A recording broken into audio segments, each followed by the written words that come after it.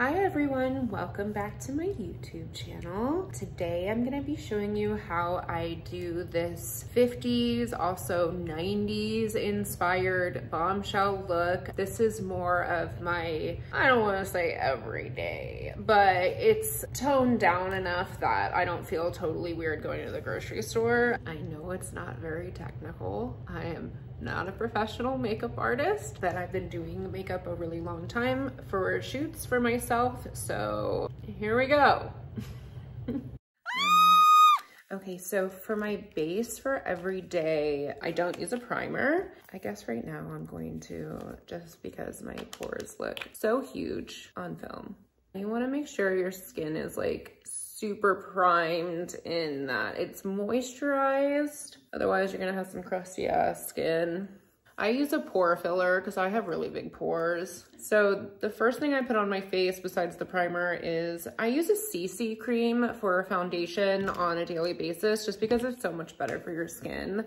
There's hyaluronic acid in it, there's SPF in it, anti-aging, hydrating serum, color correcting, full coverage cream. So it's a little bit different than a BB cream. I think BBs are like tinted moisturizers almost, and CC creams are more like foundation. I like that full coverage look. This is actually a little too dark for my face, but I'll bring it down to my neck. I'm just so pale and pink. I don't really have the best skin. I'm working on it though. The micro needling thing, life-changing. Like, holy shit. It's this HD business that makes me feel so much older. Like, who thought that was a good idea? Not a woman or anybody who cared about their looks or self-esteem. Okay, the more you press it in, the more natural it's gonna look. So it doesn't just lay on top of your skin. You want it to soak into your skin a bit. I mean, I guess that's what primer's for, but some YouTuber guy was like, you push it in for like 6 minutes at least. So much. The reason why I'm using a CC cream too is because I feel like regular foundation makes you look really crazy and cakey. Like, it's hard to get it looking natural, and I already look super unnatural. So I don't want to walk around with like super cakey makeup. Okay, so once I pressed my foundation into my skin, I'm gonna do my under eyes with my concealer. I use MAC. I don't know what color it is. It's just light. Use lighter than your foundation. That's all I know. I just go in the corner of my eye. I don't go like in the middle here. I got some good advice to not go too much right here, that it actually lifts your eye more if you go into the corner. I just got really close to my eyeball. And then I do a little in the corners of my nose, a little there, lift my eye a bit, a little on my chin, a little on my nose, and then in the center of my forehead. I'm like, I don't like cakey makeup. Okay, so now I'm gonna press this into my face for a while. You wanna put concealer on the places you wanna cover up, like zits, dark spots, just places you wanna highlight too. Just keep pressing, just keep pressing. Like, what's his name? Or her name? What was her name? Dolly. Just keep swimming. Just keep pressing. Just keep pressing. Just keep pressing. Does that look all right? Do I look highlighted in the right spot? Because I find out you didn't tell me, I'm gonna be mad at you. Okay. Honestly, I could press it in longer. Okay, I think that's good. The way you don't get creases too is by pressing the powder in for a really long time. So you wanna do a translucent powder, put it on your wet sponge beauty blender. So I should have said this before, but you're supposed to wet the beauty blender. Take your damp beauty blender, put it in your translucent powder. You wanna roll it onto the skin. You roll it for a really long time. It really does help with the creasing, and it keeps your makeup from smudging. You can like keep it on all day and not have to touch it up. I say roll, but I have a hard time rolling. I don't know why. All I want to do is press. Just keep pressing. I'm like roll pressing.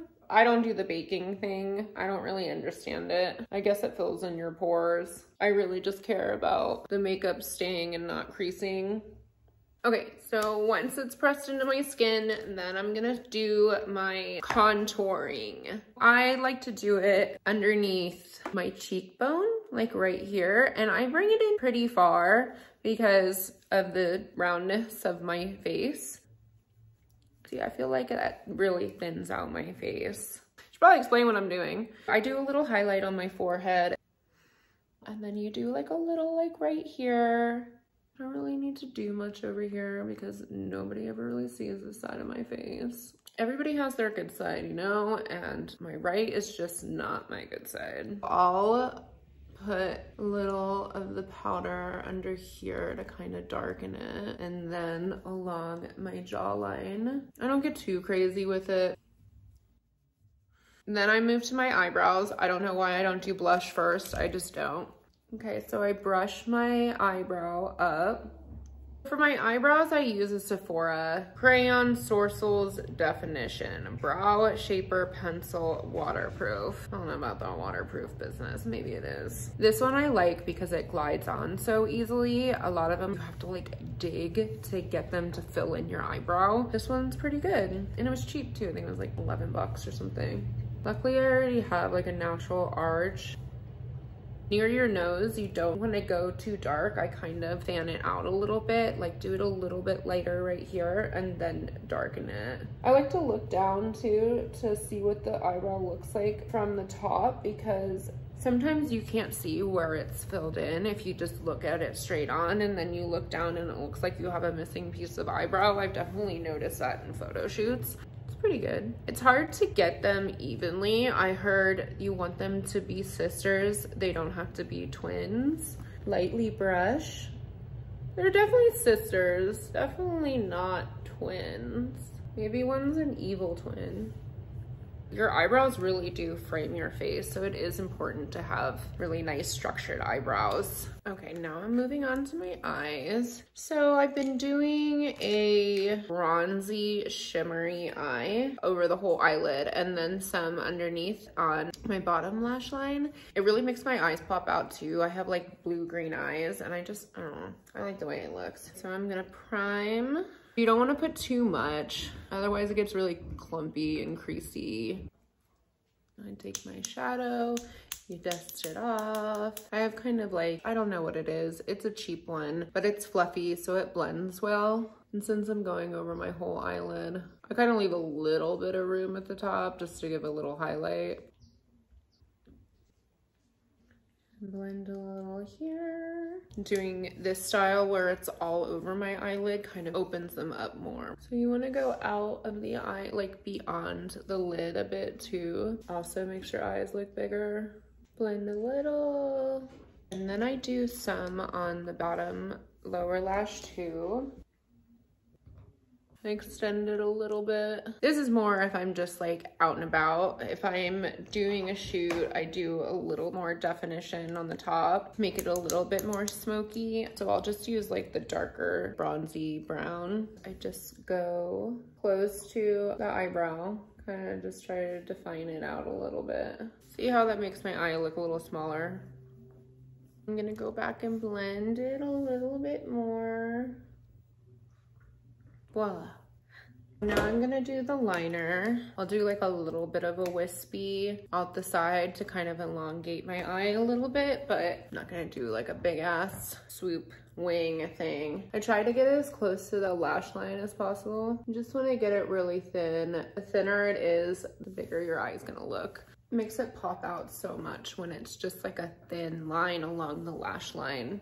And then a little swoop at the end. I'm having a hard time figuring out what eyeliner to use because I feel like with my makeup, for some reason, it just gets too much on the brush and it like dries out and then it's hard for me to get it on there.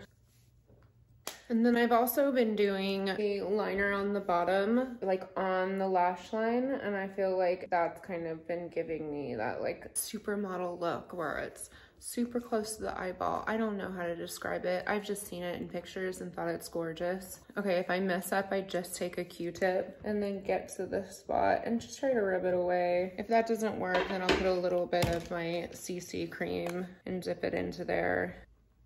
Much better. Okay, moving on. I think you do this so you get a lot of product on it. I get as close to the lash line as possible. This is Dior mascara. I love their mascara. I think it's one of the best. It's pricey, but they last a long time. Isn't it funny how everybody like opens their mouth when they do their mascara? I wonder why. I wonder if it's because it like elongates your face. I don't know. Let's try it. Yeah, it's just hard to do with your mouth closed. Try to get in the corners. Don't forget the bottom lash. Oh yeah, and you have to do this when you do the bottom lash. The bottom lash is always the funniest phase. All right, moving on to lashes. This is the Duo. You can find it anywhere. I like the ones that have the brushes on the end. You have a lot more control of how much glue you put on there. You don't want to do it too thick and you don't want to do it too thin. You want to get it so there's enough on there. Okay, so there's one. So you want to dry it. I mean, you want to get to the point where it's tacky. Otherwise, it's just gonna slide around on your eye. I got some good advice that if you're ever doing anybody else's makeup, please don't blow on it.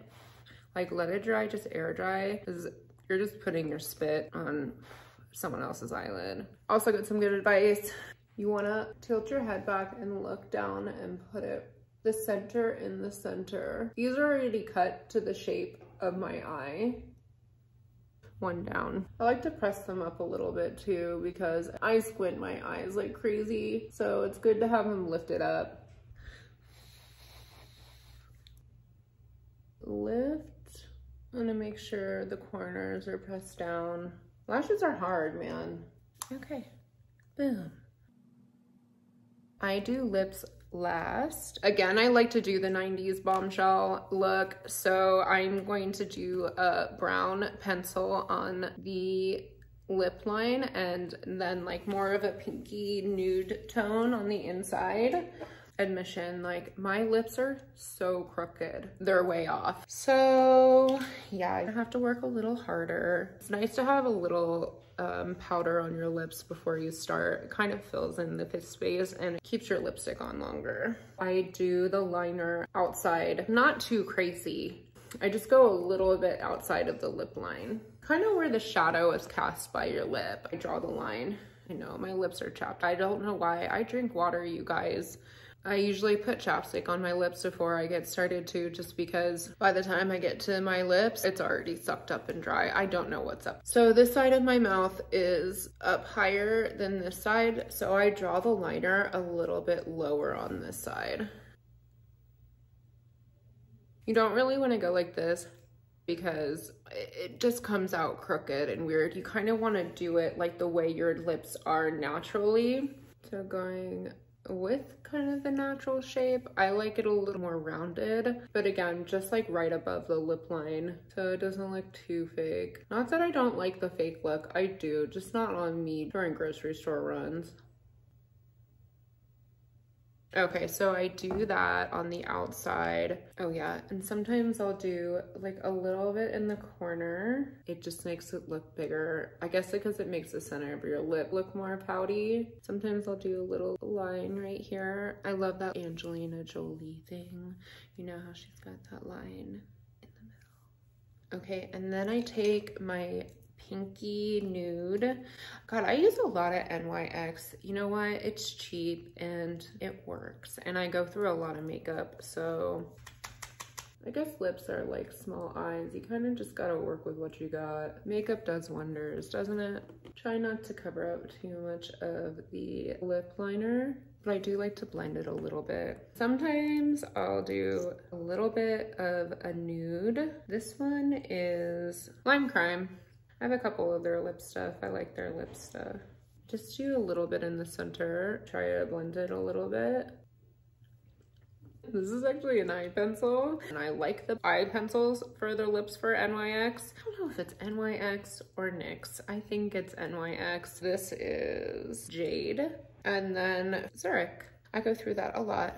I guess I don't do lips last. I do blush last. I guess just because I want to see also where I'm at, if I even want to do blush. Sometimes I don't. Sometimes I just want a cute contour. This is MAC Dainty. That's cute. So just a little bit. I know some people like put it right here. I like it more on the side. I'm a big fan of blush. I think it makes you look so cute. It's just adorable.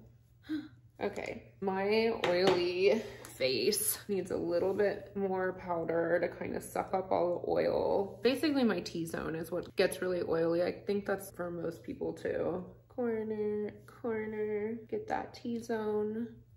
And then last and final step. This is Kat Von D's Locket.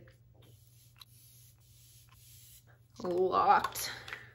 Okay, yay! Thank you so much for watching. I hope you learned something. Make sure to subscribe, like, comment, do that thing. Don't be mean. Bye, say bye, Sunny. Bye.